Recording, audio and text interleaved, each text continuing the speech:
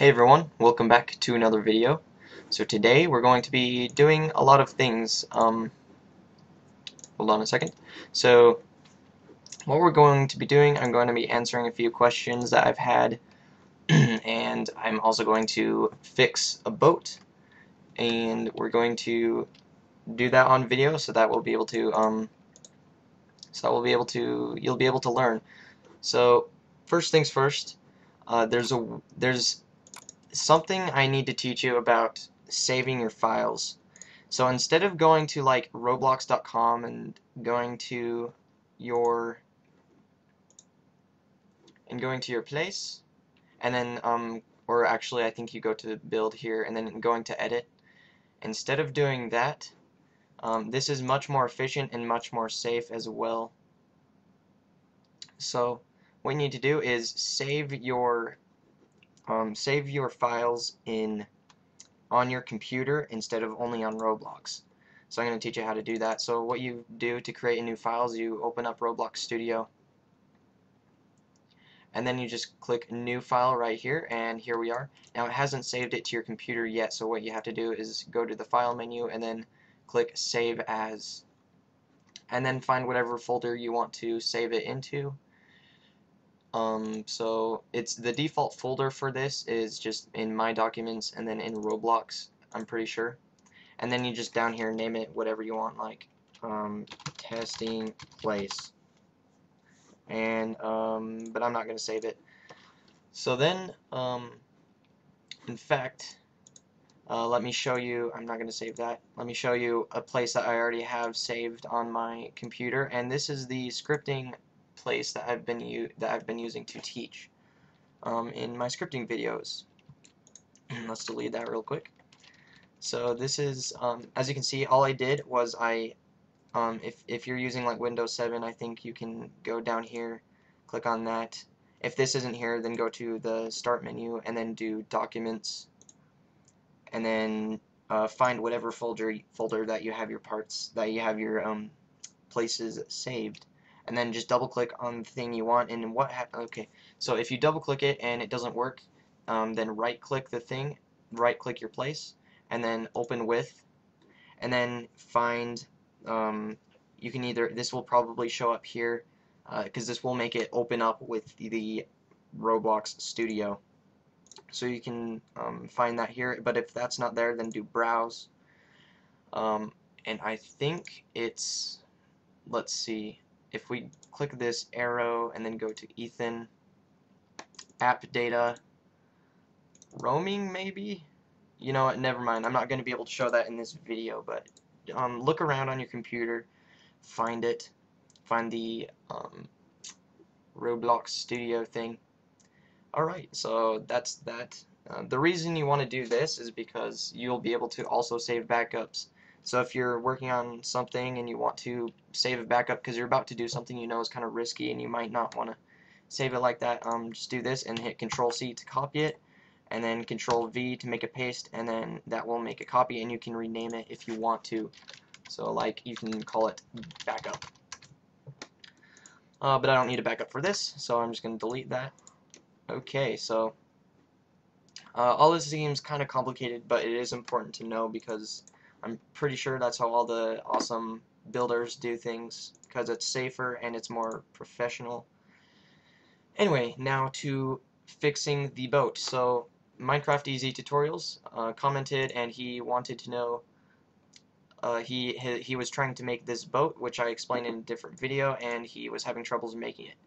I'm going to say he had everything right except for a few things. So I've taken his model, and I'm just going to click that and to put it into the game. So let's see. The problem with his boat is that everything is anchored. See, if we selected this piece, right now we have the base of the boat selected, and if we scroll down, it's anchored, and so it's not going to move at all. So as well as in this raft sail model, all these, they are anchored, or some of, let's see, it looks like this wedge is not anchored. That's good, but we need to unanchor everything. And let's select that, unanchor it. So now I believe everything here is unanchored, which is good, and then The vehicle seat is anchored, but as you can see in this script, it's needed for it to be anchored so that it can actually make sure that it floats on the water, and it sets its anchor to false in the script. So it's okay to leave the vehicle seat anchored. Make sure it actually should be anchored in order for it to work properly. So if we run this, it's just going to fall apart even though it's anchored. And that's because the parts are not welded to each other. So let's reset this, and what we need to do is weld them to each other. So if we click on the boat, so we need to go through each part. This shouldn't be too hard. Let's find, oh, here we are. This little wood piece is already selected, and so we need to set the bottom surface to welded. So what we need to do is we go down in this properties window, and we find the bottom surface is smooth, and let's make it weld. But as you can see here, it did not actually make this bottom surface welded, but it made this surface welded. That's because this is the bottom surface, but the brick has been rotated. So what we need to do is let's select this smooth tool here and then redo that, and we can kind of sneak under here, select this weld thing at the top here, this weld tool, and weld it. So now if we run it, it will see this thing will stick to the base of the boat. And now we need to do that with the rest of the parts. So let's get this wedge here and go down here, and we can do the same thing. We can either use the properties window to weld it, or we can sneak through here and do the same thing we did with the other one. Make sure you have the correct surface selected when you weld it. Alrighty, and then let's find this one more piece and sneak over here and weld it. Oops, I did the wrong one. So since I did the wrong one here, we can just fix that by using the smooth tool. So now if we run it, it still falls because it's not anchored to the seat. So all we need to do is do one more step. Let's select the seat and then sneak under here and weld it. By the way I'm moving slowly is I'm holding shift.